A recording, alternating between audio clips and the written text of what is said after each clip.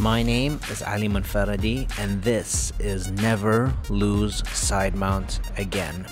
I would say side mount is one of my favorite positions because it's so underrated. If I lose the position, then it must be because of a mistake of mine and not an action of my opponents.